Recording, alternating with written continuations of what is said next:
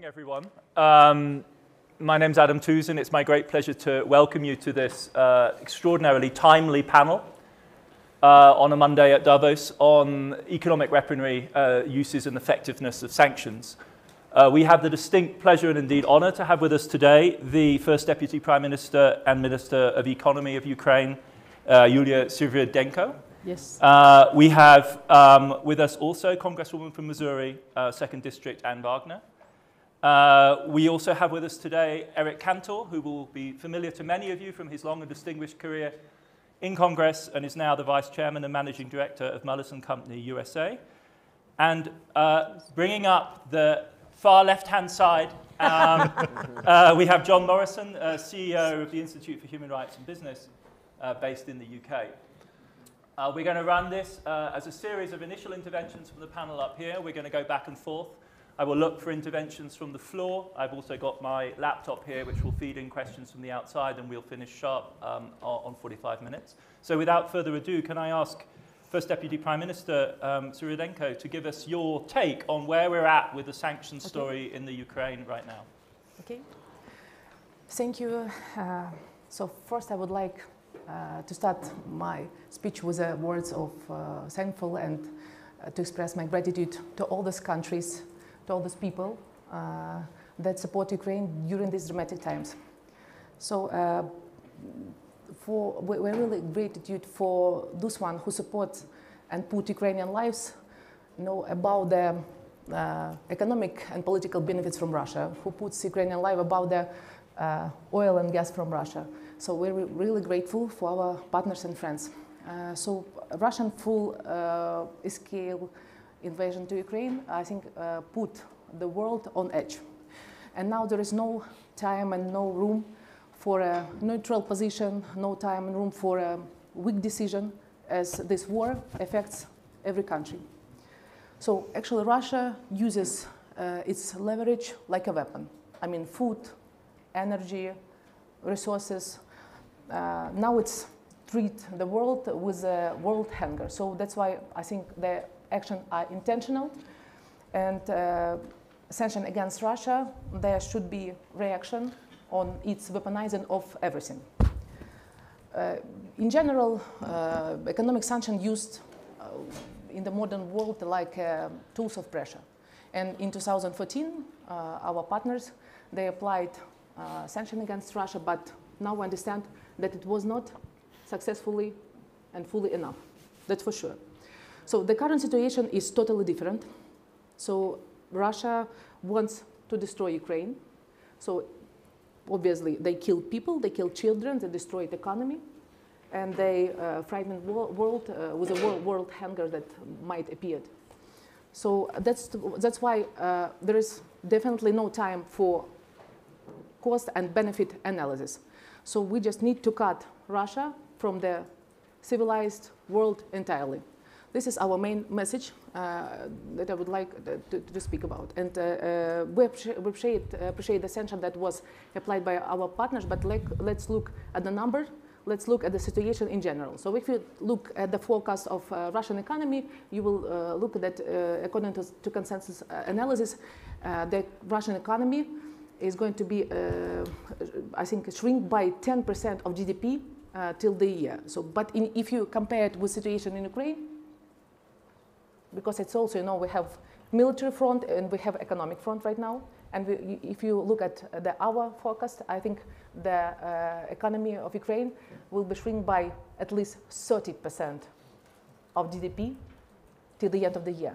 So that's why it means that we need your support more, and we need more full-scale sanction against Russia. Because economic front is not least front, and army wins battles, but economy wins wars. That's why we need your fully economic support to win in this war. So I think that together we need more support for Ukraine and more sanction against Russia. So even right now in Davos, when we don't have Russian delegation, and I think that they should not be the part of global conversation, and they should not be the part of global economy. And I think that it's time to unite the world. And I think I also would like to mention, China and India as well. They should also provide sanctions against Russia. The economic front actually even more complicated than the military front. For example, there are huge efforts is made by our partners to provide the sixth package of sanctions against Russia on oil and gas. But in parallel, there are some European companies that are opening account for paying for Russian gas. So that's why Russia capitalized in this case. Russia capitalized right now even on food crisis. Our Black Sea ports are fully blocked. And that's why it's also another message I would like to send to you. We need your help to unblock the seaports. Mines. Yes, because even on right now, Russia capitalized on food, and the price for wheat even higher than what it was at the previous years. So it means that it's a paradox that should be fixed. It means that sanction is not good enough. It's paradox, but we can fix it together with you. Last and not the least, many companies announced that they leave Russian markets.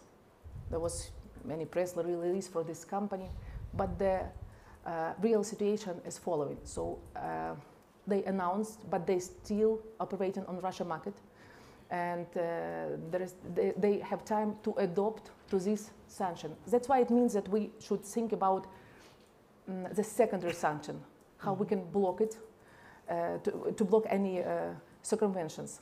So that's why I think the government should be more proactive in increasing, in enlarging sanction against Russia. I mean, secondary sanction and the ordinary sanction. And the final remarks I would like to speak about it, of course, frozen Russian assets. It's time for Ukraine right now to think about recovery plan. Early recovery and post-war recovery. We have these frozen assets all around the world, and we need to find a clear procedure and clear solution how to send this money for these frozen assets on the reconstruction of Ukraine. And that's why I think it's also another item I would like to raise during this discussion and listen to your ideas and think how we can together fight against this invasion, as we understand that it's real full-scale war. It's not a conflict, and it influences all countries. That's why I think that to solve this problem, we can just all together by more supporting Ukraine, economic front of Ukraine, and by increasing sanctions against Russia. Thank you so much. That phrase, it's not a conflict, it's a real full-scale war, is going to resonate with me. Anne, it would be great to get your response. America's been leading on the sanctions charge, and to get the view from Congress is invaluable at this stage. Thank you. I appreciate it very much. Wonderful to be with the Deputy Prime Minister and Minister of Economics in Ukraine, with my distinguished colleagues. I had the pleasure of serving with Eric Cantor for a number of years. And most of all, welcome and thanks to all of you who got up bright and early to be here. I went on a delegate. I serve on the House Foreign Affairs Committee, #2 ranking Republican, and on the House Financial Services Committee. So we've had a lot of integration, especially vis-a-vis OFAC and others in terms of imposing sanctions. It was one of the very first delegations 5 days into the war that went to Poland and to the border of Ukraine with colleagues on a bipartisan basis, speaking as one America.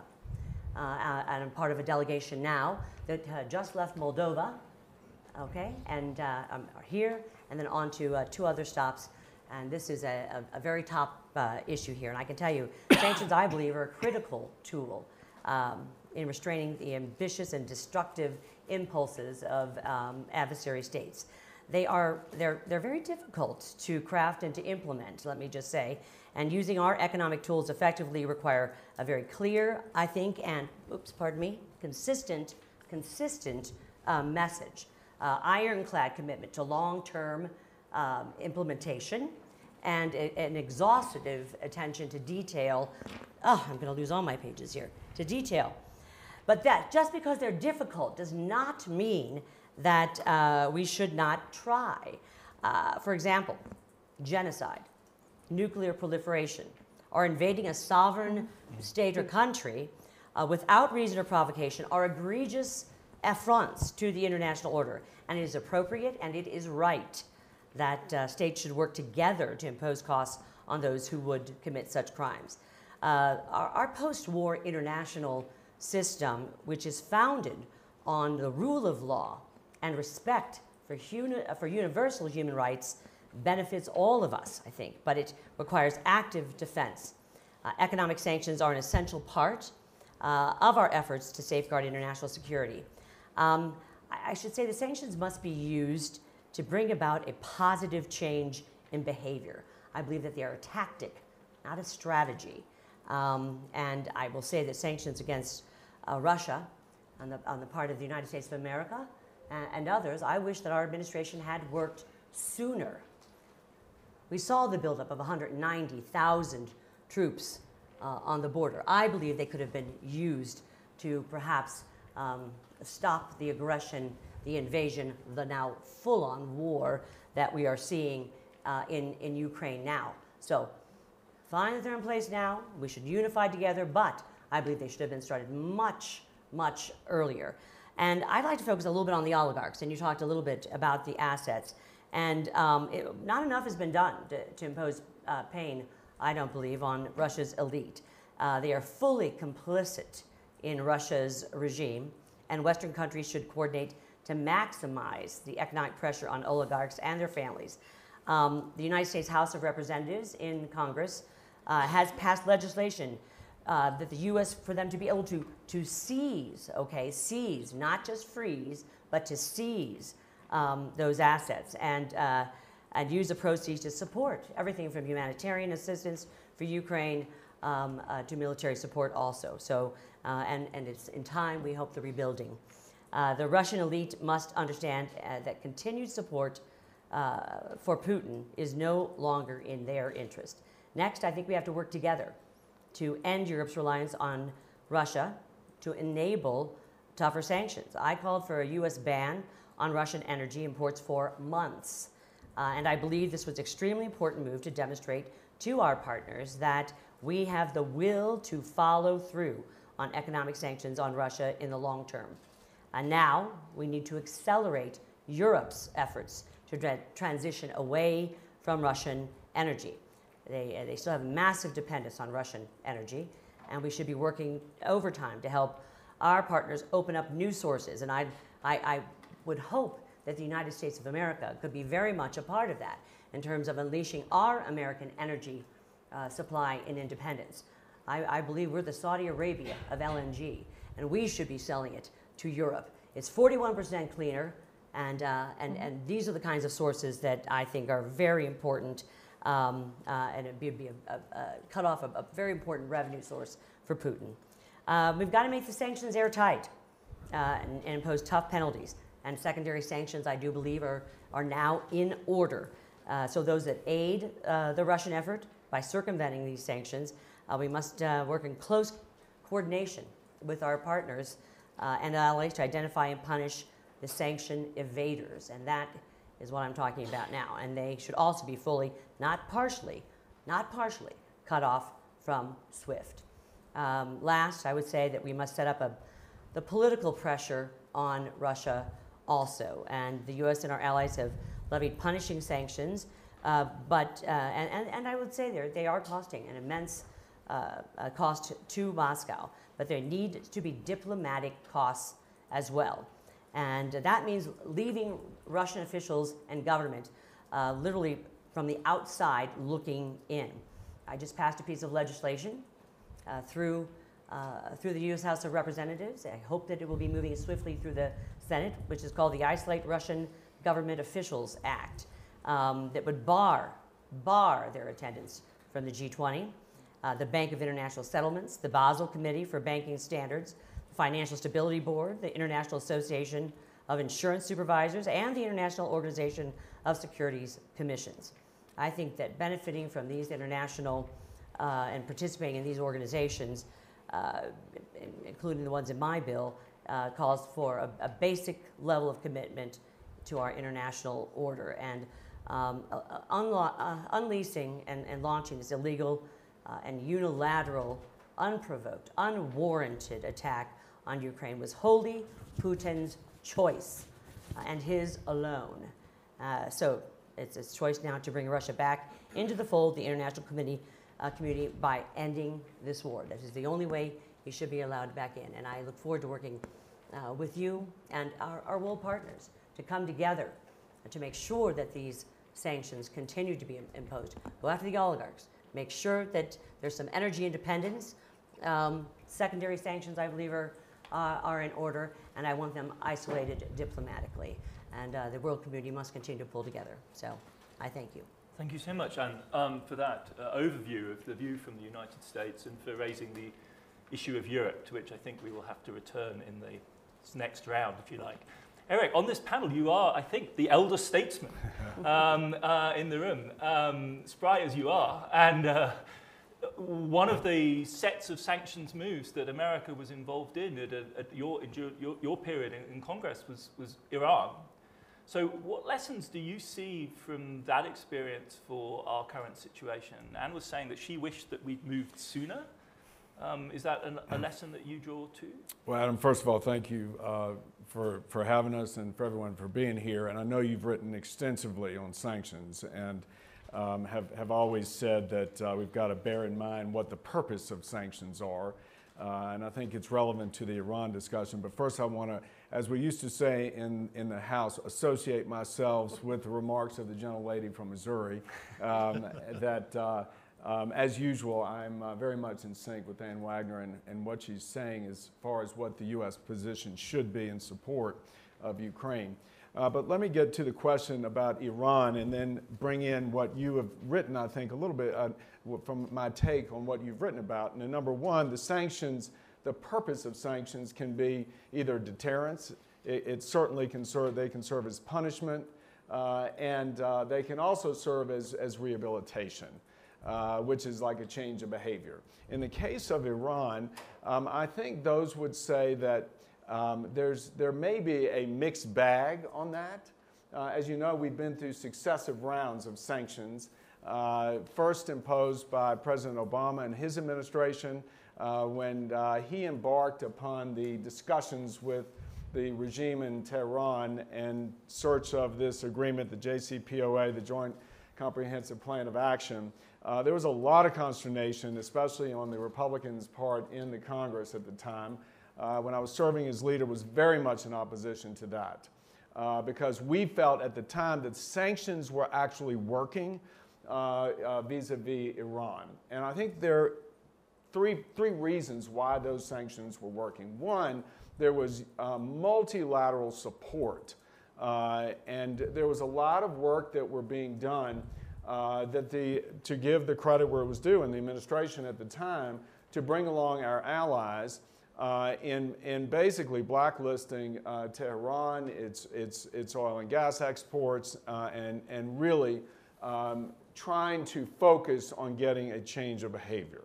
And it was very clear, that's the second piece, is what is the off-ramp, what are the reasons for the sanctions, and how does a country get out from under these sanctions? And I do think at the time we're very clear about that as well. We wanted them to stop their pursuit of a nuclear weapons program, and there were other things that I felt some of us wanted to see as a part of those sanctions as well about its malign behavior in the Middle East, in the region with its proxies. But yet I do think they were very clear. And then thirdly, there was a mindfulness, if you will, about the stacking or the repetitiveness of sanctions. And at this point, after the Trump administration came in, as you know, and withdrew the United States unilaterally from the JCPOA, we put on even more sanctions. And I think at this point, there are over 1,600 sanctions against individuals and entities in Iran. And now we're sort of back at a point where I'm not so sure there's going to be success. I doubt there will be success in arriving again at JCPOA. I was never in support of it before. I'm not in support of it now. I just think that the behavior by the regime in Iran will not change. And so the question now is, are those sanctions working? Well, you can certainly see they punished the economy. I mean, their inflation is running at 42%. Their currency, I think, has been halved in value in the last several years. Certainly, their oil production is severely down, although just as with the case in Russia, the increase in the price of the commodity has allowed that regime in Iran to recover some of its revenues because of the increase in prices and, frankly, their ability to evade sanctions. So when we look to, and where the Deputy Prime Minister talked about the need for enhanced sanctions here, in the case of Russia, I'm for whatever we can to just tighten the vice. However, I do think we've got to go back to those cardinal rules. We've got to have multilateral support. And we can't be, we are accused in the United States of weaponizing the dollar through these sanctions. And I'm mindful of that. And I think we need to have a lot of discretion when we are using the tools that come with the reserve currency of the world. Because every time we use it, even our allies and our friends start to wonder, why is it that you can do this, and how are we going to make sure we don't become subject to those sanctions? So I do think multilateral support, I think clear definition as to what these sanctions are for, and how you get an off-ramp. And we've got a problem with this off-ramp, because just recently our Secretary of Defense Austin, our Secretary of State Blinken in the region, and they talked about now we're not just trying to save Ukraine, we're going to win this war now. That's the goal. Now, what does that mean? And we've got to tie that back in with the sanctions. And then lastly, on the Prime Minister's comments about secondary sanctions, those are in place in Iran. And in the holistic set of sanctions on Iran, been pretty effective in trying to impose those and enforce those.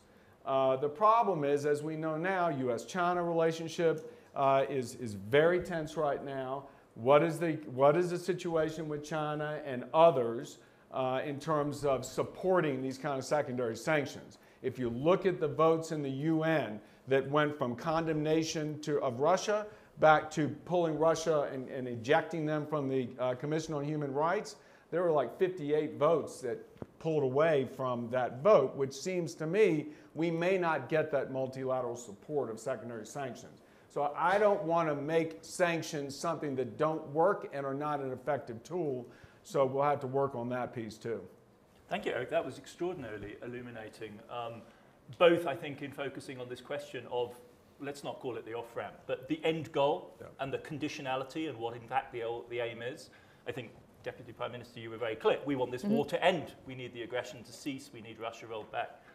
But also, frankly speaking, about the degree of politicization of this issue in the United States. And this is a very interesting contrast between the extreme polarization over Iran, between the parties, and the extraordinary degree of unanimity that we're now seeing in Congress on Ukraine so far. Although Ann will tell you, there are 57 members of the House of Representatives in our party that voted against the latest package, and 11 members of the Republicans out of 50 in the Senate that just voted against. So I'm not sure that unity will last. John, on that fascinating moment, come on in. I mean, what's really interesting and would be great to get from you is a sense also of the role of the private sector here, because that's really your métier, the business human rights dimension. And self-sanctioning by firms has been a big element of the story. Big element, yes. Sanctions bleeding into boycotts, I guess. I mean, first of all, to associate myself, I think is the term we're using, with the Deputy Prime Minister. I mean, as a human rights organization, we stand with Ukraine, we stand with civil society in Ukraine, with human rights defenders in Ukraine. And I just want to say that unambiguously, that there's an act of,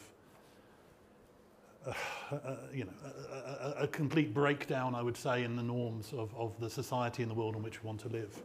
But we are talking about economic warfare. Let's be clear. The Deputy Prime Minister said Russia uses its leverage like a weapon. We're having a discussion about how the West should use its leverage like a weapon.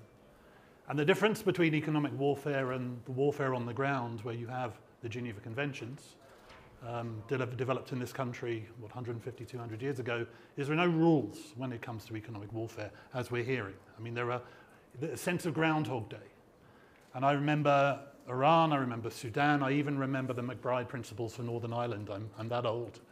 And there's an element of us trying to find those rules and those benchmarks each time something comes along. And it's very important we do learn from the past. And I'm going to try and take the long view here. You asked me, Adam, to think about it from the perspective of business. Well, I think for business should see this in 3 buckets, perhaps. And the buckets are not watertight, but they're associated with each other. The first is in Ukraine itself. It makes a big difference as to whether you're in free Ukraine, occupied Ukraine, or in areas of conflict. You have the Geneva Conventions, which I've mentioned, humanitarian law, and other things to consider if you're in Ukraine itself. The second bucket is individual sanctions and acknowledging Magnitsky and everything that's developed over the past few years. A lot of work has gone in to create a sanctions regime around individuals that is clearly stated in human rights terms. That's very, very important. And so we should build on that, even in the context of the urgency of the moment. And then the third bucket is this broad-based sanctions around particular business sectors. And what I'm seeing also on some boards in some companies is withdrawal even above the requirements of sanctions. Companies are moving before they're being asked to move. Now, the third thing really then to say is we need to gather the evidence. And it's very important that and acknowledge the work around war crimes research that the government is doing at the moment. And the first trial that's already underway in Ukraine now. That we get the facts, we document the abuses, the genocide, the international criminal violations that have taken place in the country. We need to create an evidence base for what are economic measures. But we're having, over recent weeks, in the Congress and all around the world, particularly in the West, big discussions now around what it means to target individuals versus whole populations. Who are the real violators? Who are the innocent? Are there any innocent in the context of Russia? Gross violations versus serious violations. And essential goods and services, medicines and food, should they be exempt from sanction regimes? Now, the short term, I think, is clearer. The long-term consequences of where we're going are less clear. A lot of this is trade distorting. Are we actually talking, if we think about all of these measures and everything that's happening, about the end of global free trade in the way we've discussed over the past 30 years at Davos and elsewhere? These broad-based sanctions, when do they become boycotts? When do we elaborate these rules of the road that boards and companies can use to decide when there's a fact-based approach to withdrawing from the Russian market? So I'll just end by saying 3 things. And I think, Eric, you said some of these things already. Be precise, the first thing. Be really precise. State the objectives, whether you're a government or a business, as to why you're disengaging from the Russian market. Cite your rationale within international law, human rights, corruption. Be very clear about why you're doing it. The second is to measure and evaluate. Beware of unintended consequences. And Eric, you've mentioned the diminishment of leverage over time in the context of Iran, possibly. How do we know in the medium to long term that the path we're walking down is actually having the purpose we intended? Magnitsky, again, allows us to measure the consequences in the terms of specific individuals. Broad-based sanctions, you're measuring the impact on a whole population. Beware of unintended consequences. And third, for boards, for corporate boards, and today we launched a report for boards in terms of their impacts on affected stakeholders. Whatever your decision, make sure that you put at the center the impact on the human being. So if you're withdrawing from the Russian market, make sure you're doing so responsibly. Responsible exit and responsible entry are key factors here in the discussion. Cutting and running, leaving staff and others in harm's way is no way to behave. So responsibility comes whatever your decision. Thank you. Thank you, John. I'm not so far getting much flow of questions on not the gadget, the Slido gadget. So if you do have questions, please start winding them up. I see a range here. I'm tempted to just put one to First Deputy Prime Minister. And it's, I think, the question that hangs in the room in a meeting that we're having in Europe. And it's uncomfortable perhaps to talk about because we don't have a representative of the EU or in fact of Europe up on the panel here, but it's impossible, I think, to avoid the question. If we go beyond the formalities of cutting Russia out of the international system, if we're talking about concretely depriving them of access to the bit of the world economy that matters most, it is the European energy market that's decisive. And I don't know whether you feel free at this point to say something on that score, but I think it would be very good to get the message from Kyiv this morning on that issue that is being debated all over the continent. Mm-hmm. So I think actually it's essential for us, and there is no like other answer than that we are insisting on providing sanction. Like I know that I think the most all countries in EU are prepared this second package of sanction, and there are discussion, very discussion inside. But we insist that this package should be implemented. Otherwise, there won't be. We're discussing. We have very complicated discussion, and there is going to be some complex question, I think, in this audience. But the question is, we will understand that sanction works just in case if this invasion will stop. Otherwise, there is no sense to discuss this partial sanction like SWIFT or partial sanction on ban of oil and gas. If the war is continuous, it means that sanction does not work at all. That's why we insist on the decision from EU side. We understand that I know from their side they try to estimate how costly it's going to be for their economy. But from other side, there is Ukraine. We're sitting in a good audience with you, in a good room, and in parallel there is war landscape. It's a real war, and Ukraine economy loses every day, and we loses our people, and that's why I think that there is no other answer than EU should launch the second package of sanction and to ban the possibility to purchase oil and gas from Russia. Thank you for that. That I think it's if I could add on to that, because it is important. In short, our adversaries, and certainly in this case Putin and those that we're targeting, must understand that we are not bluffing in this. And the multilateral concept of everyone pulling together in this is absolutely key. We must have a commitment to impose severe costs to those who threaten our international stability and security. So messaging is important. It is, but the coming together is important. And as I said, in terms of energy, I mean, it's tough. We look at the SWIFT sanctions that are out there, but you look at those that are not included in that, Schmierbank or Gazprom. This must be a very holistic thing, and we must find other sources for Europe. I believe the U.S. would be a wonderful source for LNG and for energy to Europe. So I offer that once again. So I've got a gentleman here with glasses. Yes. Yes.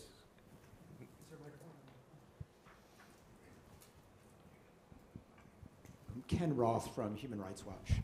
I wanted to pick up on John's comments because I think it's very important that we distinguish between the Russian government, the Kremlin, the military on the one hand, and the Russian people on the other. Because if you look at what's going to stop the atrocities, what's going to stop the invasion, arguably the Russian people are the most important. And despite the censorship, despite the disinformation, despite the 15-year prison terms threatened, there have been anti-war demonstrations in 150 cities across Russia. Putin is terrified of the possibility of a color revolution. And so it's important with the sanctions messaging and the reality to make clear that the Russian people are not the targets, because we want them to see that they can join with this anti-atrocity, anti-war message. Second quick point is that the most targeted sanction is prosecution. And the most effective institution here is the International Criminal Court. Now, the US government traditionally has said the International Criminal Court cannot prosecute anybody, even on the territory like Ukraine, which has accepted the court, if the war crime suspect, if his or her country has not joined the ICC. Now, Biden has changed that with respect to Ukraine, said it's okay to prosecute Russians even though Russia has not joined the ICC. but legislation in the US is still precluding full US cooperation with the International Criminal Court. And I hope, Representative Wagner, that you will join with current legislative efforts to allow full US cooperation with the International Criminal Court, even though theoretically the ICC at some point could prosecute an American or prosecute an Israeli. Those are not good enough reasons to block cooperation with the ICC today on Ukraine. Thank you very much, Ken, for that very pointed intervention. Could I ask whether or not, Deputy Prime Minister, you accept that distinction between the government and the people in Russia? Is that a logic that you follow in Kyiv in your understanding of how these sanctions should work? Because it's a classic liberal version. It's an argument that goes all the way back to the sanctioning of Iraq, at least, and if not before. It relies on focusing on oligarchs as one of the main mechanisms, or the political leadership. Is that, from your experience as a country at war, a meaningful distinction at this point? We have in this room our deputies from Kyiv, and they raise their hand, and they would like to answer that question, Yulia Klimenko, if you don't mind. Hello, I'm Yulia Klimenko. I'm a member of Parliament of Ukraine, and I would like to answer this question. When you are saying about the difference between Russian nation, which is destroyed de facto by Putin, by himself, and Russian Kremlin government, tell me, the soldier that raped 2-year-old kid, he is Russian or not? Yes, he is Russian, and he is a part of Russian nation. And the Russian nation should be responsible for Kremlin that they actually elected, and they are supporting 75% of Russian supporting murders of Ukraine. What we are talking about here? About what values, economic development and growth in Europe we are talking? If we allowed 75%, it's official polls. It's not, I'm not taking it from my head. Accept and actually prove, and they, how to say it, even agree with the killing of Ukrainians. This nation, unfortunately, will be destroyed by his own government and his own president, by Putin. We are not destroying Russians. They are destroying themselves, and they will do it by the end, unfortunately. And we will fight by the end. Thank you very much for that powerful statement, which I think exposes a really quite fundamental conflict here. I would love to get your reaction, Anne, to the issue of the ICC. I will say this, that the culpability rests squarely on exclusively, especially in the case of Russia and Ukraine, and with other targets, with the regimes that would see their citizens suffer rather than risk the development of connections between the people and the outside world. You know, we do these in a comprehensive plan to ensure humanitarian efforts are also out there, but they continue to be impeded. Putin is a man that is not only is bombing hospitals and schools and citizens, he has blocked the humanitarian corridors. It is unheard of in a war of this sort to block those kinds of corridors. The war crimes are absolutely, I think, key, and I think it is oftentimes, sadly, authoritarian regimes that will compound the pain of their people and denying them that kind of access. So we look forward to seeing. I think the first we saw the first war crime prosecution just maybe this past week. Is that correct? Gentlemen, yes. I'm going to take two questions bundled, so I'll come forward to the lady in Herigmone. Professor Tusa, I'm resisting the temptation to ask you the question because it's a question about the financial impact of the sanctions. Do we know how useful are the euros and the dollars the Russians are getting for European energy?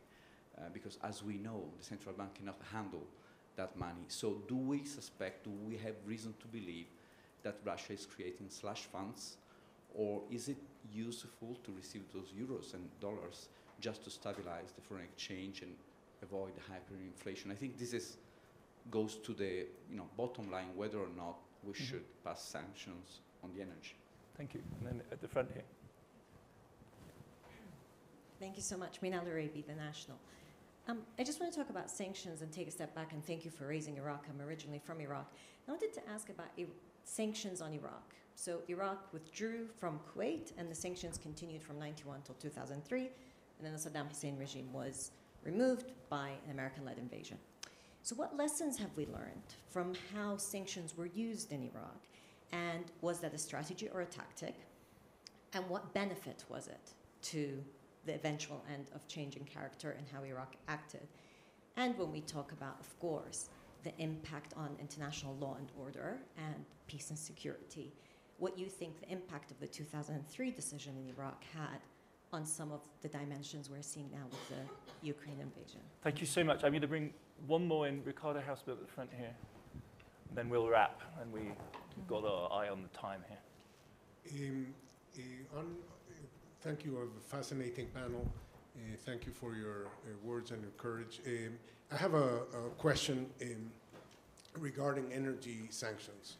The world obviously is undergoing a period of high oil prices, and people are concerned about energy security, energy affordability. And on the other hand, Europe has been hesitant about being more aggressive, and they've postponed, say, adjustment for some future, but the war is now, it's not in the future. You want to have an impact now, not later. So I have argued that the most effective way to sanction Russia is not to embargo its oil, but to tax it.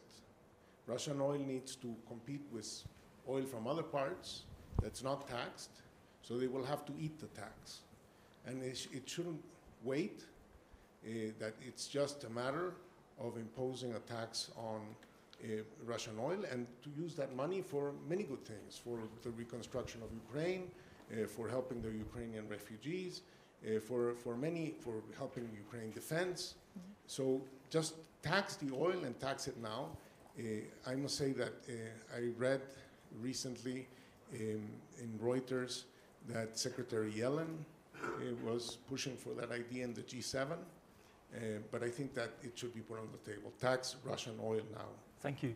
Can I ask, is that an option that would be attractive to Kyiv as a solution? It has on the one hand a revenue-raising element. It has on the other hand a rather liberal feel in the sense that if you still wanted to buy Russian oil, you could, and it would be the Russians that paid the penalty.